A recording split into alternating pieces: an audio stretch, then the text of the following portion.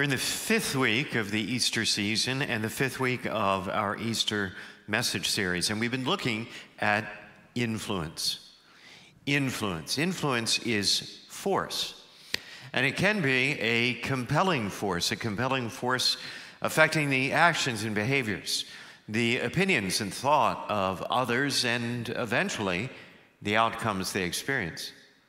We've been looking at the influence specifically as regards Jesus of Nazareth, a man who grew up in obscurity in a working-class household in an impoverished outpost of the Roman Empire. He never wrote a book, commanded an army, held political office, headed a company. He was not wealthy. He didn't even have a permanent address. And yet, he's had more influence in our Western civilization, and in many ways the whole world, than any person who ever lived. Such is the influence of Jesus of Nazareth. But how did he do it? Well, as we've seen in the course of this series, he did it by introducing a movement. The New Testament tells us this movement was called the Ecclesia. And as we've seen in this series, ecclesia is a Greek word referring to a group of people who come together on behalf of the larger community with the intention of influencing the larger community. The ecclesia isn't only about, or even primarily about, the people already in the ecclesia. It's about the people who aren't in the ecclesia. Jesus came to initiate a movement like that, and of course, we call it the church. Jesus intended the church to be the continuation of the influencing movement that he introduced. And so, in this series, we've been looking at ways that we, as a church community, can positively influence people around us. And as we've said throughout this series, we have a very specific focus. The COVID ordeal of the last year has impacted all of us in many ways and raised many concerns. One of the most widely shared concerns is the negative impact it's having on our children and young people, from academic standing to mental health. While our kids and students have experienced many losses in this COVID year, we're determined to make sure their faith in Christ is not one of them. Instead, we propose to meet this moment as an opportunity to rededicate ourselves to the formation, the education, and the celebration of faith that we want our young people to experience here at Nativity, as, please God, we reopen our Next Generation programs, all of them, this fall. So, last week, I invited your support for our Next Generation ministry by making an investment in that ministry, specifically by serving with us or praying with us. The good news is that hundreds and hundreds of you responded positively to my invitation. Thank you very much. That's the good news. But the even better news is that you can still get involved and sign up. To participate, it's as easy as can be. Just text NEXT to 410-216-5534, and we'll take it from there. This week, we're looking at the importance of offering encouragement to others. Encouragement to others as a powerful way to positively influence them. Encouragement. Encouragement means providing someone else with support, confidence, courage, equipping and inspiring them with hope. You know, if you look back on the successes that you've had in life, you could probably point to someone or several someones who encouraged you, especially when that encouragement came at key moments or critical junctures. Maybe you doubted your abilities, or questioned your motives, or simply wanted to quit. And someone's encouragement, or even a single word of encouragement, made all the difference. For me, my mother was my earliest, biggest, and best encourager. She was always filled with gratitude and enthusiasm, and it had a tremendous impact on me. Later, in college here at Loyola, I was especially encouraged by a professor there, Dr. Sue Abramitis, who then and throughout my adult life, even now, has remained a source of encouragement, especially when it's come to our book projects in recent years. She's been a real cheerleader for me and my co-author, Tom. On the other hand, I remember another professor I had at Loyola, whose name I will not mention, who never, ever, not once offered me a single word of praise or encouragement, much as I looked for it and worked for it. And here's the thing. Towards the end of my senior year, by chance, I happened to overhear this guy singing my praises to someone else. Not that I bear a grudge. We see the power and impact of encouragement throughout Scripture in many places.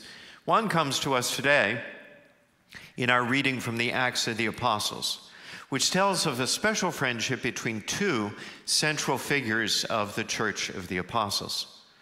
After Jesus, probably no one impacted and influenced the development of Christianity more than St. Paul. If not for St. Paul, and his missionary zeal, his unflagging travel, his extensive writing, Christianity would probably have remained a small, insignificant Jewish sect lost in the Middle East.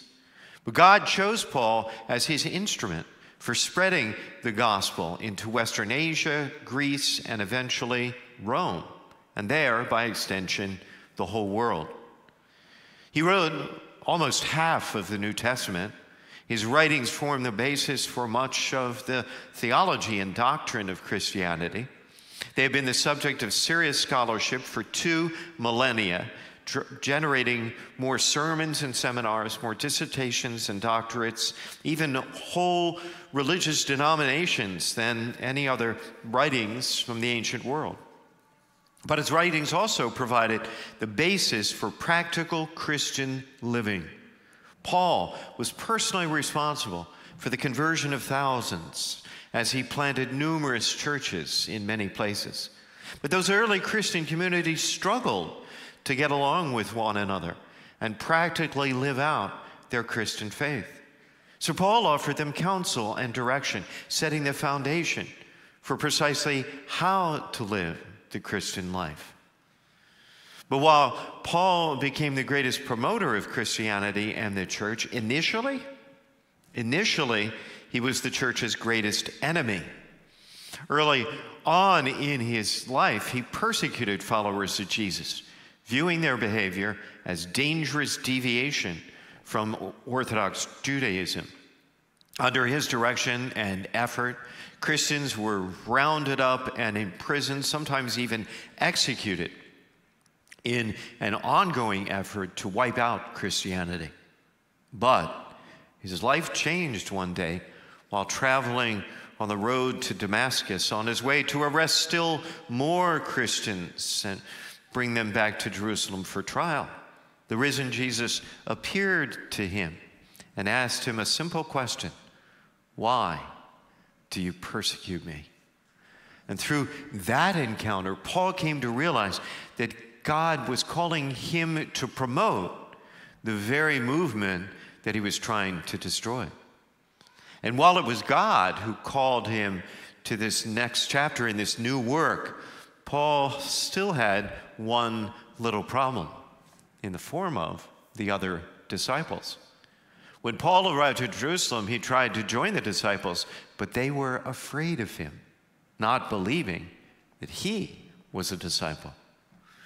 Peter and James and the other apostles, the entire church leadership, and much of the church itself were all congregated in Jerusalem at this point. Obviously, if the gospel was ever going to spread and the church grow, They very much needed someone in sales to get the word out to the rest of the world. And Paul believed he was just the man to do it. But the other disciples want nothing to do with him because of his previous persecution of them. And their position was perfectly understandable. Why should they listen to him, much less entrust him with a critical role in their mission? That very well could have been the end of Paul's story, had it not been for the other principal figure in this episode.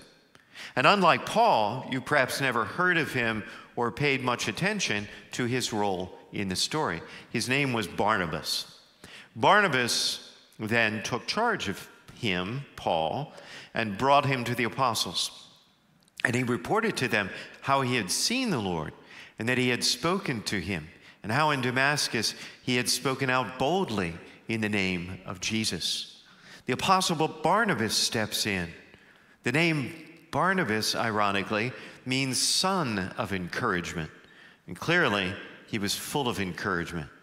And as a result of Barnabas's encouragement, Paul is accepted by the early church leaders, at least eventually.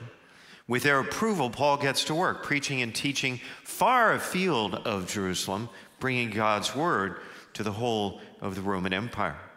Their approval and basically, fundamentally, Barnabas's encouragement unleashes Paul's natural passions and newfound purpose. Practically, the rest of the book of Acts of the Apostles is the book of the Apostle Paul's acts and activities. And what's the result of all his activity? The church grew. The church grew. The church grew basically because Barnabas stepped in as an encourager for Paul and helped him connect with the apostles. And as we go on to read, many, many more times would Barnabas serve in just this role, as supporter, encourager, and coach to Paul. Without Paul, there would be no church, no New Testament as we know it. But without Barnabas, there would have been no Paul. Oftentimes, the greatest impact that we can have on the world is not by what we actually do ourselves, but by who we influence and encourage to do good and great things. All of us have the capacity and probably plenty of opportunities when it comes to encouragement. Like Barnabas, we can have an impact far beyond ourselves when we choose to encourage others. And from Barnabas, we can learn key lessons on how to do it. I count 5 of them in this story. First, believe in others. Take your focus off yourself and look for someone younger or less experienced or less confident or less clear than you are, and believe in them. Barnabas could encourage Paul because he had a generous spirit, which we learn about earlier in Acts. From what we know, Barnabas seemed to live the whole of his life on the lookout for ways to encourage everyone around him to succeed. What a great way to live your life, encouraging others. Encouraging others begins by being on the lookout for people to believe in. 2, express that belief in words and actions. We all need others who believe in us and say so. Back in college, it did me no good whatsoever that my professor had a high opinion of me because he never told me, because I never knew it. Barnabas spoke for Paul to the apostles in front of Paul. Recently, I was reminded of something I did in this regard that I didn't even realize at the time. Many years ago, we actually had a bulletin. Remember those church bulletins? Well, On the back of our bulletin, my name was always listed along with the address and telephone number of the church. Just my name, no one else's. That's the way they did it. But at some point, I decided to change that, and I added Tom's name, too. Totally unbeknownst to me, Tom took that as a hugely encouraging sign that I believed in him and his potential. And I guess you could say things worked out pretty well from there. 3, emphasize strengths. Barnabas could emphasize the strengths of Paul because he had seen him preach in Damascus. Arguing Paul's case with the apostles, he impresses on them how potentially effective Paul would be in the early Christian movement precisely through his greatest strength, preaching. Powerful form of encouragement is simply emphasizing someone's strength in front of them to someone else. Be especially on the lookout for opportunities to praise them in front of their friends and family. That can mean quite a lot. Number 4, instill confidence in the face of failure. Barnabas stepped up to support Paul when he needed it most, precisely as he was being rejected by the other apostles. People need encouragement the most when they're most vulnerable, when they've made a mistake, when they've fallen or failed. Let them know that you still have their back. Young people especially are absolutely going to make mistakes and bad choices and demonstrate a lack of judgment. That just goes with the territory. But you know what? We all do too, at least from time to time. That's why encouragement is most effective when we need it most. People who persevere through problems often have role models who have encouraged them to interpret their problems as opportunities to learn and grow. Besides, there is no success without setbacks and failures. Finally, 5, encourage by expecting success. Barnabas anticipated that Paul would be a rock star when it came to spreading the faith, and he was right. We have to develop the very best view of what others are capable of achieving, and then speak that into their lives. Speak success into their lives. So, who is one person, just one person, God perhaps is calling you to encourage this week? The first step is to name the person. Perhaps right now, in this very moment, the Holy Spirit is giving you the name of someone at work, at school, at home that needs encouragement, that needs your encouragement this week. Who is it? So many people are in desperate need of encouragement, and it might be your words, your action, your concern, your support that makes an impact on them and has an impact far beyond them. In that sense, your encouragement isn't just encouragement, it's a blessing.